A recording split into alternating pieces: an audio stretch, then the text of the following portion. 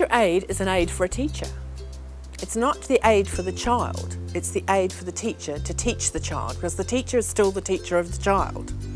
So that's one of the most important things I think to remember, is that you are aiding the teacher and working with the teacher, and so aiding the child incidentally.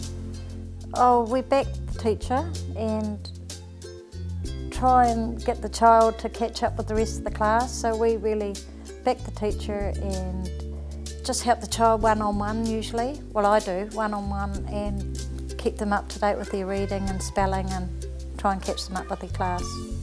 A teacher aide is personnel that comes into our school and works alongside teachers and alongside children. Now, the role of a teacher aide has actually changed significantly over the last few years. Officially they're known as paraprofessionals now, support staff in school. Once upon a time they were pretty much limited to things like mixing the paint and chopping the paper, but these days they can have a huge range of tasks.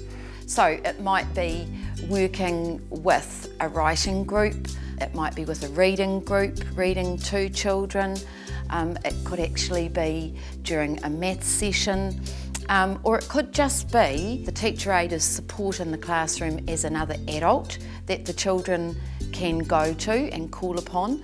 They come in a variety of flavours. It depends on the role they've got. Some people you pick up because they have a specific skill set. Others come in because you've been given some funding in a hurry for a kid who needs assistance in a hurry, and there happens to be somebody around that a member of staff might know, and so you say to that person, would you come and give us a hand for 2 or 3 weeks? Which is how we've got picked up a lot of ours actually. Principal and teachers will decide the best way to use a teacher's aide, the most effective way. They have to work out who will be responsible for her professional development, who will build into her work, her program, who will give her feedback, who will evaluate her work, who will do her appraisal. All those things have to be considered. Some schools may employ a teacher aide on a permanent basis. They may choose to use their funding for that purpose, and other schools will employ teacher aides depending on the needs of the children they have at any one particular time. It's a choice how they spend their particular budget, but funding does often follow children depending on the needs of the child. Sometimes it may be just doing a little bit of reading recovery type stuff. Maybe it's doing some maths, just checking that they are on target. If they find difficulties, that they know where to go to ask. But it's not being constantly with the child, so the child thinks they own you. That's one of the pitfalls of teacher aides. It's aiding the teacher again. So you are moving amongst the children so they know that you are helping others too, but you're keeping your eye on the child. In some instances where a child needs a great deal of help, you will stay with the child, but we try to intersperse it as much as possible. They can cover a huge amount of needs, and quite often developing resources for a particular child as well. So if you have a teacher aide that's really talented in that area, they're very valuable to the school. The teacher is actually setting the program for the teacher aide and directing the teacher aide and meeting regularly with the teacher aide. And so the teacher aide is really following what it is the teacher wants them doing within the classroom. So it's not a teaching role, it's actually supporting the teacher in the classroom. They're not expected to make the call about how best to take the next step, but they're given quite clear tasks to do, which do have a learning component, but they're not having to make those decisions about where to go next. That's the teacher's job. So they always work strictly under a teacher, and they will work from plans and educational plans developed alongside the teacher and the family or whānau as well.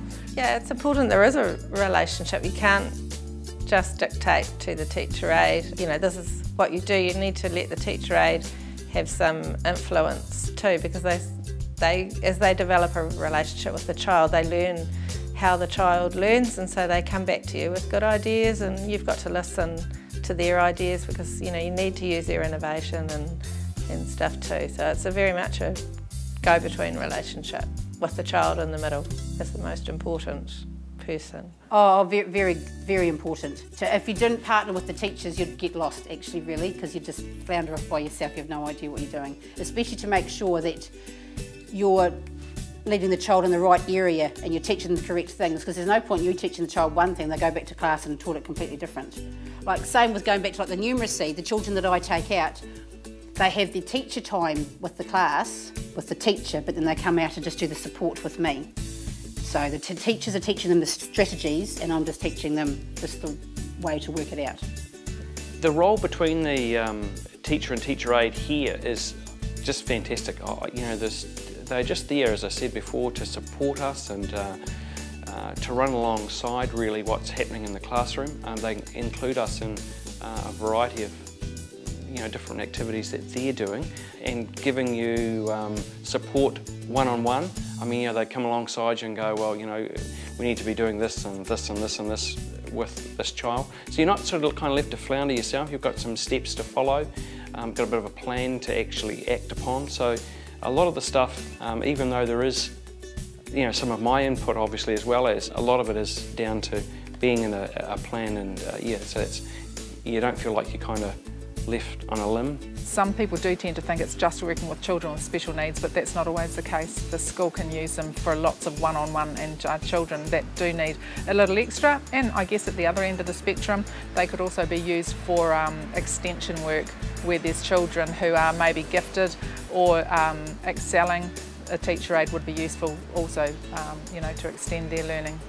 I think the traits for a teacher aide is you have to be willing to adapt, a caring person, someone who actually loves the job, because really you got to be able to just get in there and do whatever needs to be done.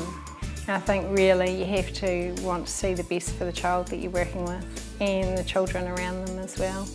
It boils down to two or three things really. The patience of Job, the wisdom of Solomon, and the willingness to work for peanuts.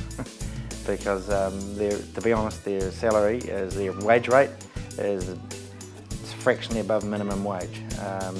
There is a scale that they work through, depending on, they can climb up the wage scale according to the complexity and the level of responsibility that they undertake, complexity of the role.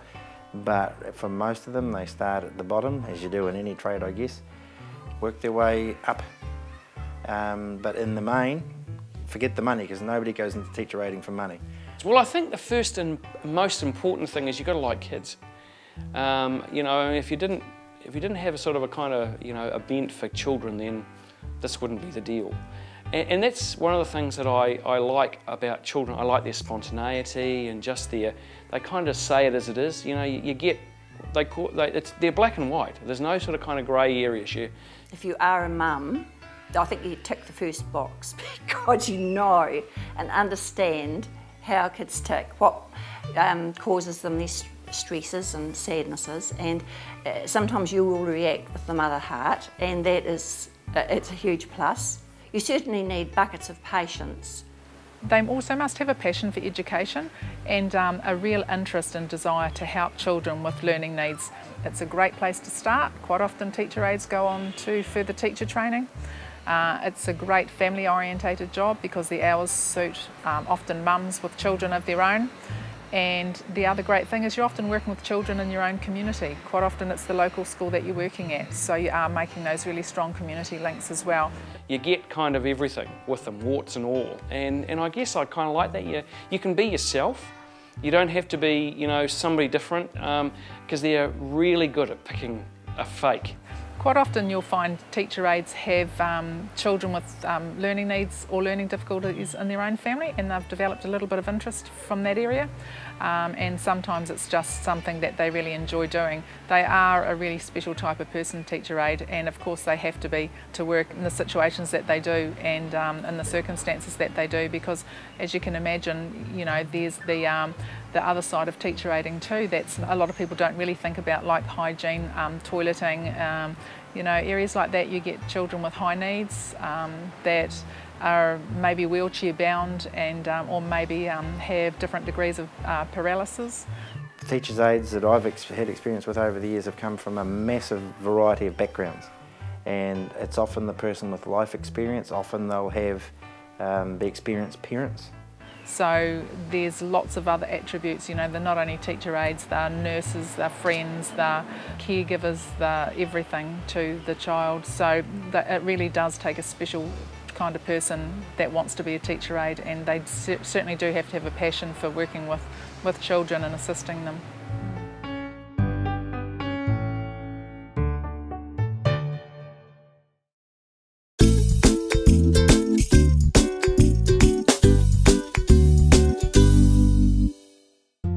Some children come into school and they're ready to go, and other children come into school and they haven't had the same sort of experiences. So if a child hasn't got the oral language that they need, it then affects writing and reading, and so support is needed with these children in oral language before anything else in those first years at school.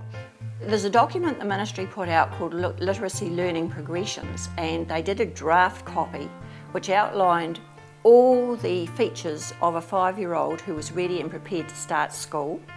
I have actually designed a program to catch the children who start school at 5, who are highly at risk, who are not going to be able to read. These children haven't a hope of reaching read level after being at school 6 months, and that's where national standards would like to see them reading at. You usually find that the children that are having difficulty with reading or oral language often are children that have got a thing about pens and paper. And if you can get toys or little trucks and build roads and do position words, things like that while they're working with hands-on rather than pen and paper, which teacher aides can do because they've got a fraction more time usually, it's invaluable. When a child is recommended, their needs are specified and looked at with the teacher aide, and so it's pinpointed what it is that needs to be worked on in order to move that child forward. If the teacher aide is working on pinpointing these needs and focusing on developing these areas, then often it can just be a short burst. So it's really dependent on the child as to you know, how long the teacher aide is working alongside them, and also I guess to you know, looking at the severity of the needs of that particular child as well. The areas for helping children with numeracy, a lot of it is just like basics, just counting up and back. The children I work with are right near the bottom, so it's just, some of them are just counting up and back in 20s, or up to 20, just counting one. And a good technique is a clapping technique, is you clap with the child and clap up and down, and it actually gets a good rhythm going with them as well. And just playing lots of games. Like my children's favourite game is bingo, but I have 4 different types of bingo games. And like there's one which is in teens and teens, because teens and teens is a big one which a lot of children have problems getting confused with 19 and 90. So the game is just set up with that, and then we play in just a normal bingo game. Most children with a one-on-one teacher aide situation will have an individualised education plan, well they certainly should have, mapped out for them. And that will basically focus on around about a term's worth of targets and goals. The team that puts that together does involve the teacher, the TA, any specialists that are involved, and the parents. For me and for the student, it really is about choice. It's about, at the end of the day, if I'm not there supporting the student, then are they going to make those right choices? First, I'm giving them the 2 choices, A or B, but ultimately the A or B is going to end up down the right path. We try and eliminate all those other options that could lead the wrong way. I think it is really good to offer children choices because it gives them some sort of feeling of satisfaction and some sort of feeling of credibility in themselves and self-belief. So asking them option A or option B, it's certainly giving them the responsibility to make their own choices and to be responsible for their own decisions. It's been a lot of times that there's a little bit of movement in A and B. But since the start of the year, that has now come to most of the time we can choose A or B. Yeah, so it's about encouraging, and it's also about making sure that they're getting the work done, they're safe, and it's keeping other kids safe as well. It is a really useful strategy, once again depending on the child and the outcome you're looking for, but it does certainly lead to them taking responsibility for their own decision making and their own learning. We get a result of what we're wanting, so seen a huge difference in the child since the start of the year, which is rewarding, and it's why we do the job. With our high needs child, his whole teaching program is completely different to what you do with a normal child anyway, because he has very high needs. He is fully reliant on you practically for everything. He makes noises and certain gestures to say what he wants or if he likes, but he does his own computer program, which he does with a computer, and he has a little button to where he can actually independently now use a switch to control a computer program, which we make our own computer programs for him, which is books and pictures and things that have things for him that he enjoys and are associated around him, and now he can actually go through with a prompt which he can hear from the screen, and we can sit back and he can actually control the switch. And that if you sit back from him, he'll be happily to do his switching for a good 20 minutes by himself, which is an improvement from when I started. He probably would only press the switch 2 to 5 times in that whole 20 minutes, and we would have to help him, I would have to help him. Up until now, that's been the only independent thing that he can do. So when it comes to numeracy and literacy and all those other areas, it doesn't really incorporate with that child's program. So that's an individualised thing. I take what's called P&P program, which is perceptual motor program, and that looks at helping the junior school go through just a number of different exercises. Officially, there's not a lot of research, empirical data to support the impact of P&P, but the reality is for us, we see that it works. And the kids don't really think it's perhaps learning based, but there's a lot of learning that goes on. But it's actually a lot about developing language and improving coordination. Kids often come to school with no idea of where to put a preposition, so the kids learn things like it's under that or on that or beside that or behind that, all the while playing games using all that sort of stuff. Different type of activities that we work with the children, whether it be walking along a balance beam or getting them to picking up and throwing a ball, can be a lot of memory work with, I would say, a sequence of different objects that are on the floor and they have to jump on them in the same order that I say them in. Bowling balls, there is climbing up ladders, and a whole lot of different movement activities. Many of today's kids aren't as active as previous generations, and a lot of that's got to do with the screen generation, the digital natives, if you will. So in terms of activity early in the day, we put it early in the day for that reason. It does give the kids some activity that gives them a real buzz. They have found that by doing some of these activities, it helps them in the classroom as well. So there's a real link between exercise and getting started to reading and writing. And for an element of any school's population, some of those kids of all ages, not just 5-year-olds, come to school from out of a stressful environment for one reason or another. So if they can have a physical activity that they have fun, get a bit of dopamine and serotonin going through the system, they're in a much better learning space in their head than they would have been without it. I often get to work with boys and just often talk with them, especially about some of their writing before they actually write, and so we get a lot of that excess energy out of the road by chatting. And I am very privileged to be able to teach values here at school, and as it is part of the curriculum for all schools, we go through 4 of our core values, and I get to do one of those core values once a term. That means that I go into every classroom right throughout the school. I'll get a chance to see them every second week, and that's a great time. We spend about 20 minutes, half an hour, depending on how long I want to chat for, and go through the values. Our values here are responsibility, respect, personal excellence and integrity. The end result aim is good citizens. It doesn't come with any religious bias at all, because we're a secular institution. Some of those are pretty big words to be able to kind of hang some hooks on for kids, and so that's a bit of a challenge for me. And this year I'm looking to also It's part of my appraisal at the school here, so I'm looking to see how I can better communicate across the board in regards values. So yeah.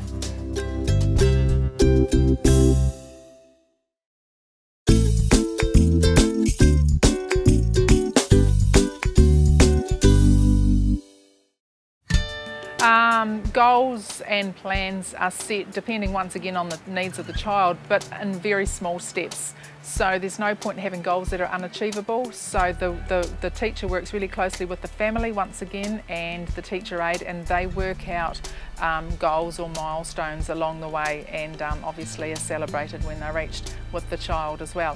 For behaviours with the student that I work with at the moment, we do a set of things. So often it's about the choices. If I'm giving choice A or choice B, often one will be more of a reward than the other. It will be a bit more exciting than the other to encourage him to make that right choice. Rewards thing, I mean, I have used the lolly deal. Not that I like that specifically. I don't use reward charts. I more tend to head towards the whole idea of the time thing. I like playing sports, so I encourage, especially because I work generally with boys, they respond well to that type of reward system. So, you know, we either go out, kick a ball, let's say, or maybe hit a ball with racket and ball, or just do a variety of different things. I buy the gold coins, you know, the chocolate coins, and I have them on my desk so the kids' eyes light up when they come in, and every Friday's payday and they come in, is it payday today, Mrs. Moiki? And yeah, we do that on a Friday. So the children that have done their homework all week and worked well and not been silly, and they have payday on Friday. And then we reward with stickers as well, you know, with the young ones especially, that works. I have two special drawers. One drawer is full of stickers, and I make special charts up for the children, and another one is full of stamps. And my favourite stamps, which the children love, I have a large collection of SpongeBob stamps, which the kids loved, the SpongeBob stamps. And I also have those very cool ones where it's like a kiwi on one side, and on the other side is its footprints, and you roll the wee roller across and it leaves a trail of its footprints. There's a whole collection of those that you can buy, and the children love those. They're very cool. And I also, children who work with me, I always give them a treat. At the end of the term, they always get a wee treat from me. I know that he loves the computer, so if it's something like that, then we try and incorporate it into whatever we've asked him to do, or he might be able to do something as a bonus later on. So it's identifying what the child enjoys or where they excel at, and give them that little bit of oomph, I'd say, something extra where it makes them feel special and go, oh well, I'll put that little bit of effort in. There are certainly clear learning goals set, and definitely goals that work towards and can be achievable. So it's really important for the teacher aide to have a good idea of the family once again, and their hopes and dreams and aspirations for their child, and how they view the importance of the goals. And I think it's really important for the child too to have goals and things to work towards, and then maybe, you know, however that's managed when they get there, whether it's some sort of celebration reward system or on to the next one, you know, they're just no different than anyone else. They like to achieve, and when they get there, it's you know, it's a cause for celebration. When I was here my first year, I used to take the sports with some of the boys during interval and lunchtime, and that's kind of changed over the years I've been, but that was fun. So, you know, they'd see me not just in the role of being a teacher aide, but they'd also see me on the playground. I work with one wee boy where he just loves to kick a ball, and so, you know, I say to him now, look, if we get all of our work done you know, and you've got it all sussed and sweet as, then we can go outside and we can kick a ball. And he's really happy to be able to see that apple dangled at the end of his time with me. Behavioural needs is really challenging, so teacher aides need to have really strong guidelines, really strong support systems, and be able to work really closely with the school and with other specialists in the school. There's usually OTs or behavioural specialists in schools where there are a lot of children with high needs. So they would be working very closely with those professionals as well, and getting lots of guidance and assistance, and putting plans in place, and once again linking with the family and carrying out those plans at home too. So it certainly does become a team effort to reach, the goals or the best outcome for the child.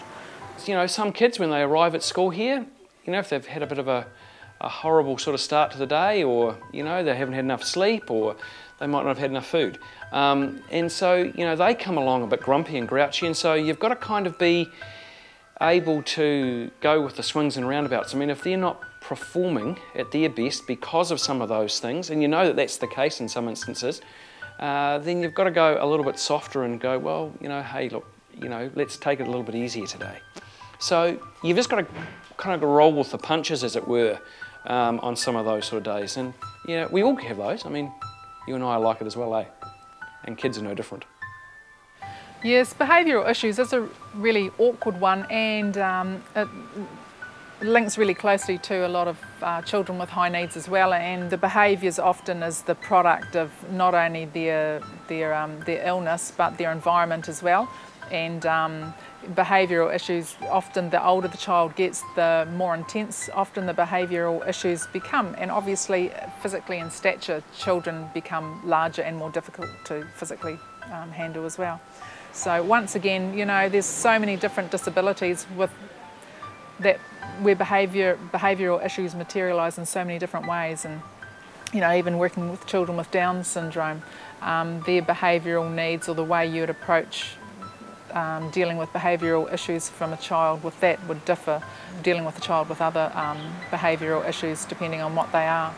So, but definitely clear working relationship with the family and the teacher and the rest of the school is imperative.